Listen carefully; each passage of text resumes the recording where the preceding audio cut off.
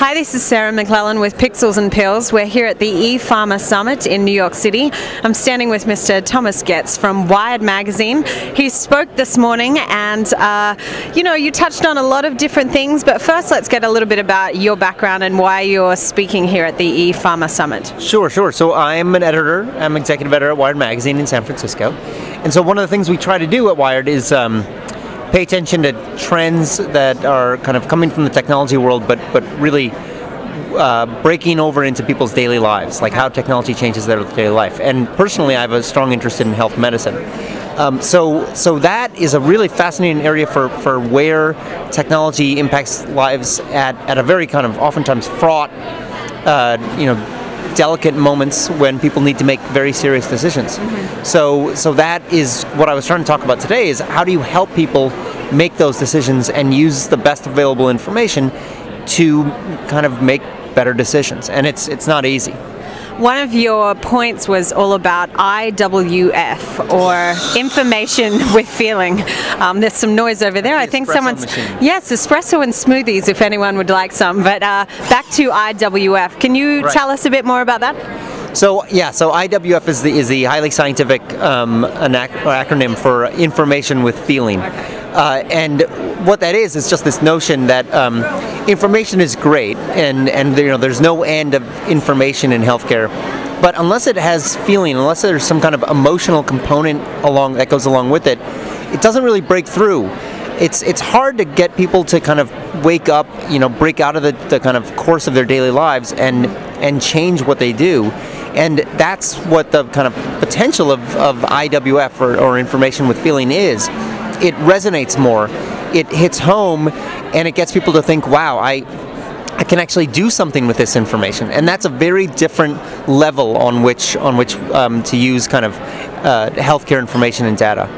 As someone who's not really in the pharma industry myself, as a general consumer, I'm an iPhone user. I have a lot of apps, and you spoke about apps that are connecting people directly with managing their health and well-being. What are some of the, apps that are out there leading in the market at the moment for this particular genre? Right. So there are, I think, maybe 50 to 100,000 apps that have some health component. I mean, it's amazing. Health is a huge category on the iTunes App Store, and a lot of them are quite creative in using some of the components of the iPhone in terms of the sensors, the motion sensor that helps people sleep better. So you can create a sleep lab at home now.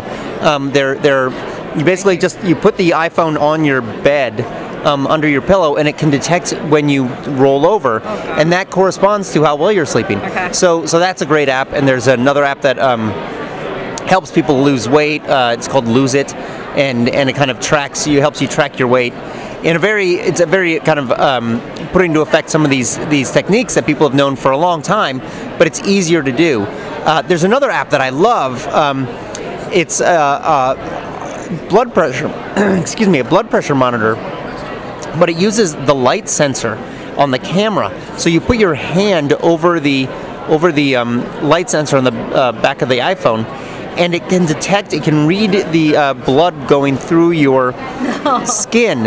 It really works. And so that type of creativity is the stuff that really, I think, is representative of this shift that we're making towards gathering data, gathering personal information, and being able to act on it in real time. It's a feedback loop, and it's really powerful. It's so exciting that all of these things are just sort of accelerating, and the innovation is happening so quickly. I know that we've done a little bit of background stuff on your book, and you mentioned that it's coming out now in paperback. Do you want to tell us a little bit more about that and where people can get it? Sure. Well, it's available all over the place on Amazon, most prominently probably, and the book is it's also updated. I updated the paperback version, so it actually has some specific kind of techniques for engagement that individuals can do. But the book, again, is about the challenge of making good decisions, and how do we actually get people to to take control of their health and think of their health in positive terms rather than negative terms. And that goes back to this I.W.F. idea. When we start to think about our health as something that we are confident in, that we have a role in, right, rather than something that causes fear and anxiety, right, it's a completely different kind of way of engaging with health, and it's something that, thankfully, and I'm very hopeful that more and more tools and opportunities for people are going to come up that kind of paints out that path. So it's not just the book; it's out there everywhere. Well, fantastic. Thank you so much, Thomas, for speaking with us today. Excellent. This is Sarah McClellan with Pixels and Pills.